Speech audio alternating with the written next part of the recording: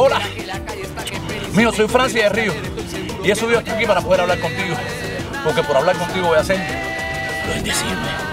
Frente a nuestra casa un vecino nuevo se mudó. Gato, ay, oh, que si te cojo te mato. Mira que tú tienes tire coge, mira que yo tengo un garabato. Gato. Yo nací en Oriente y de meses mi abuela me trajo para Jaruco, aquí en provincia de Havana, lugar donde me crié.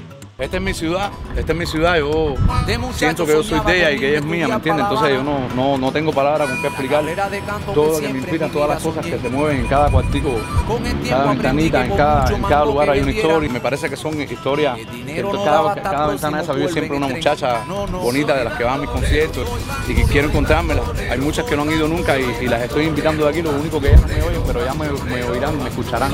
Mami, todas están invitadas a mi concierto. Mami, nos vamos pa' party, vamos, nos vamos pa' Capri, vamos, somos caprichosos, descargosos, mami, nos vamos pa' party, vamos. Yo me doy cuenta cuando estoy actuando con el público que hay algo de mí que ellos necesitan.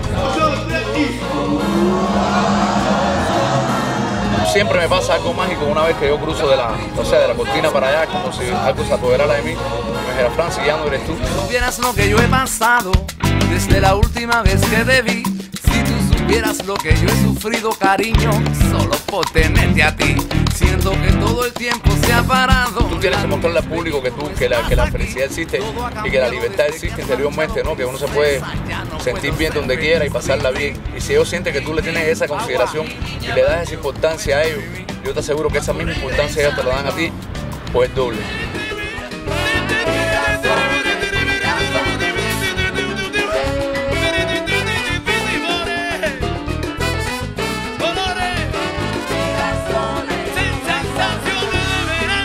Muy improvisador que seamos cubanos, por ejemplo, repentistas y esos campesinos, me parece gente la cúspide, ¿no? Lo más grande de la improvisación, sobre todo con lo que tiene que ver con la música aquí en Cuba y nosotros consciente o inconscientemente arrastramos eso en los genes.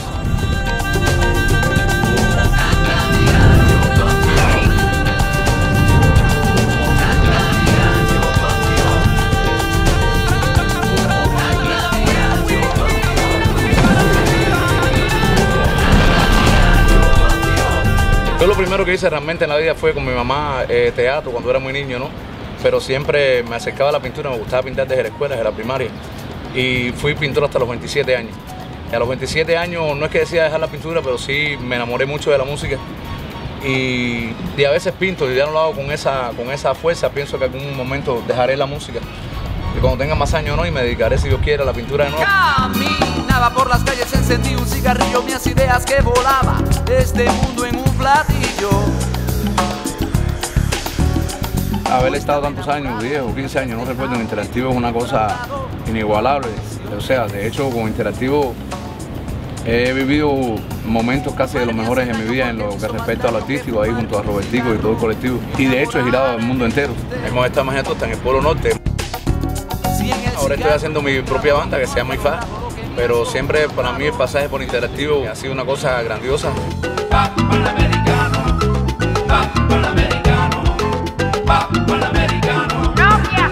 Auxilio, socorro, dicen que Cuba viene arrasando.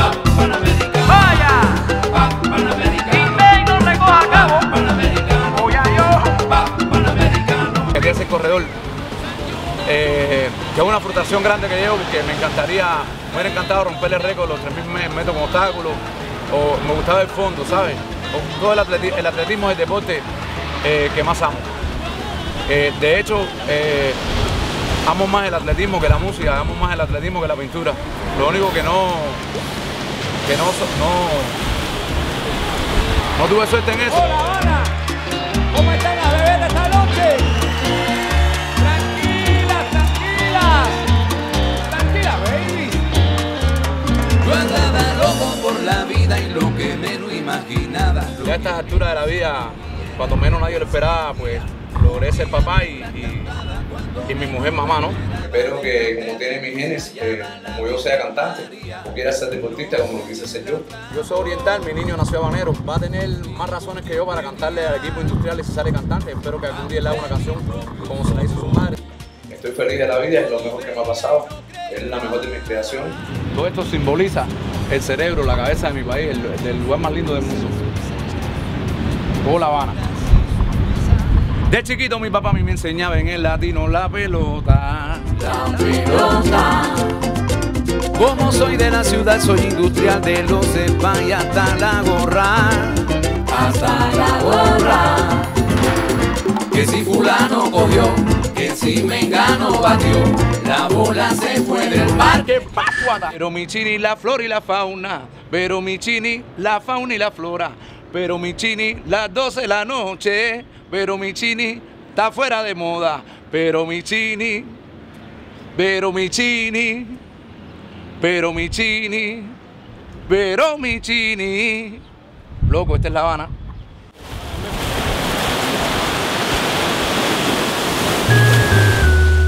La la la, la la la, la la.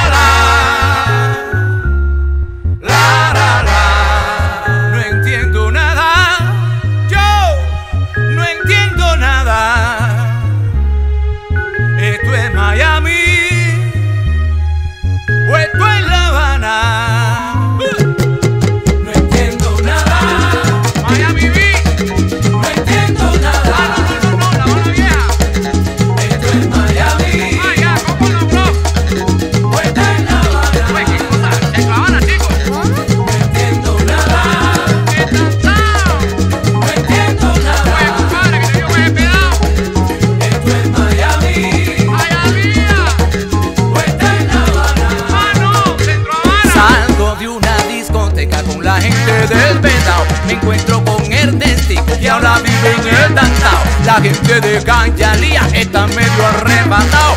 Unos vienen de la villa y otros son de Marianao. No entiendo nada. Ay, a la gente de la calle 8.